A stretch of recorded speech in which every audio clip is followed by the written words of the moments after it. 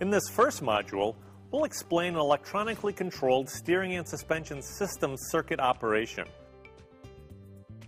We'll also identify system parts and how to diagnose problems with electronic circuits.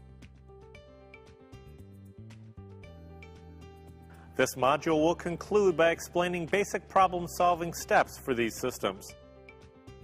In this course, we'll be doing interactive exercises that help reinforce damage analysis on electronically controlled steering and suspension systems.